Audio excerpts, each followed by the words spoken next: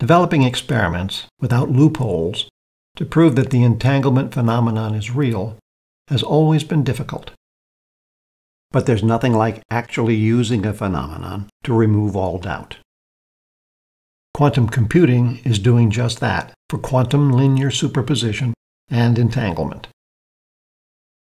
There is an amazing amount of work around the world going into the development of quantum computers and their subsystems. Here's just 3 of them. The superposition states and quantum entanglement covered in the preceding segments represent the foundational physics for quantum computing. In order to illustrate how this is the case, we'll actually construct a 2-electron quantum computer. The key difference between classical computers and quantum computers starts with their basic unit of information. For classical computers, it is the bit, with 2 values per bit, 0 or 1. Quantum computers use quantum bits, or qubits for short. And because of quantum linear superposition, a qubit has 4 values.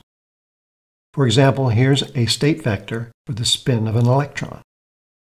Its position is determined by 2 angles that define its state.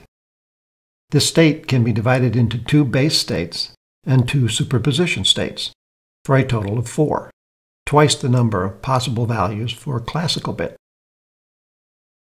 What's more, because of quantum entanglement, every time we add a qubit, we double the number of classical bits the entangled whole can represent.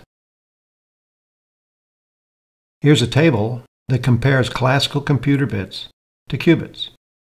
3 qubits are equivalent to 8 bits, a full byte. This scaling grows into significant numbers as the number of qubits are increased. The real impact comes when we start talking about hundreds or even thousands of qubits. This exceptional scaling for the qubits has a significant impact on the time computer operations will take. For example, let's assume we have a computer with a clock speed of 3 gigahertz. It could perform 3 billion operations per second. Let's also assume one operation on 1 bit or qubit can be done in 1 clock cycle. This huge scaling potential is what's motivating the development of quantum computers.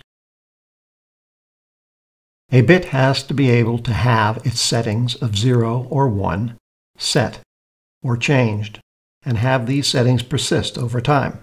Its settings must also be detectable. In classical computers, bits are made of transistors.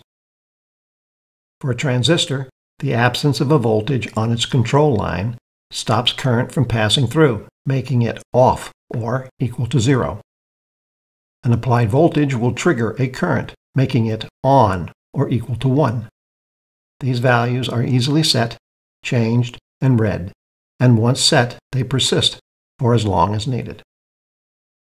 There are a number of ways to create quantum bits: atoms, photons, superconductors, etc. Silicon spin qubits are also promising. A number of companies are working on them. As of early 2022, Intel appears to have the lead with a 26-qubit product. The long-term goal is to reach 1 million. To understand how quantum superposition and entanglement are used, we'll construct a quantum computer out of 2-electron spin qubits. We start with 3 layers of silicon. The yellow layer in the middle is made of stretched silicon. It is actually stretched.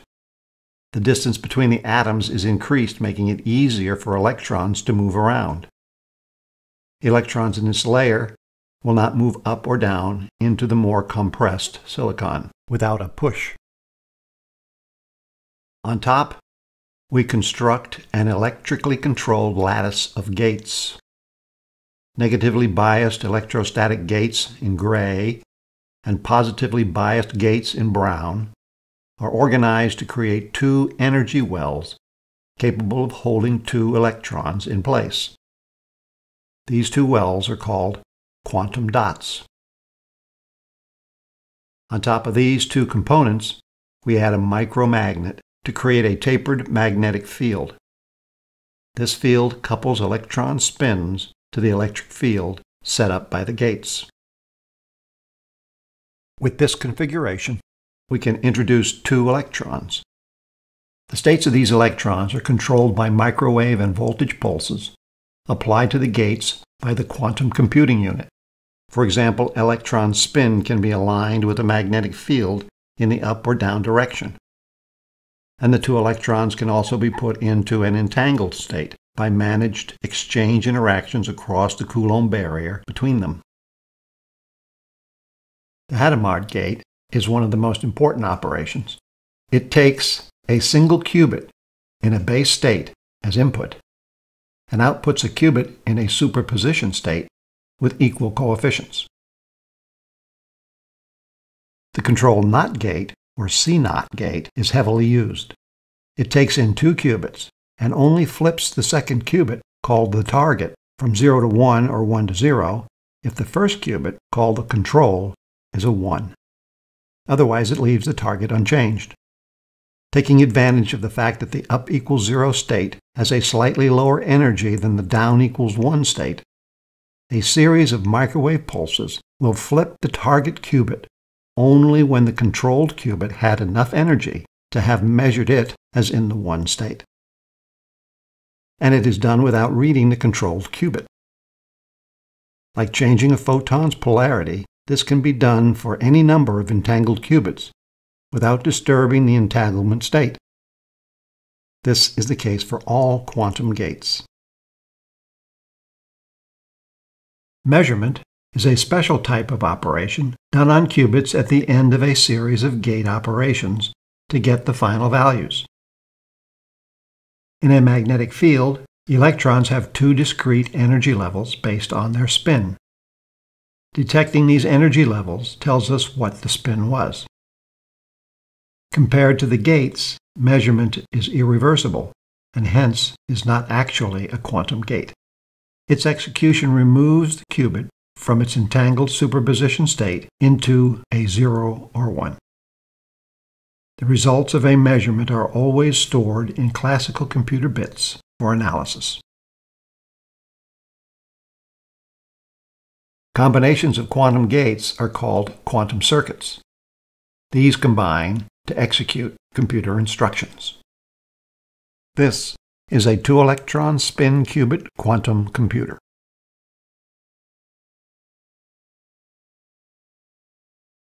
Quantum dot states are extremely fragile.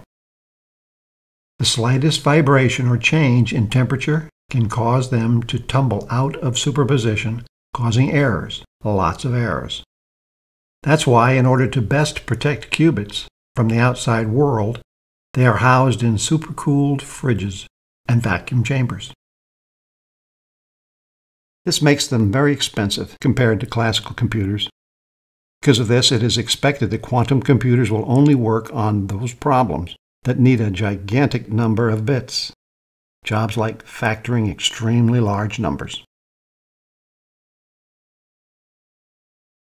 Schrödinger pointed out that superposition and entanglement are the two primary characteristics of the quantum world. And whenever particles find themselves close together, they will become entangled, creating unobservable quantum states.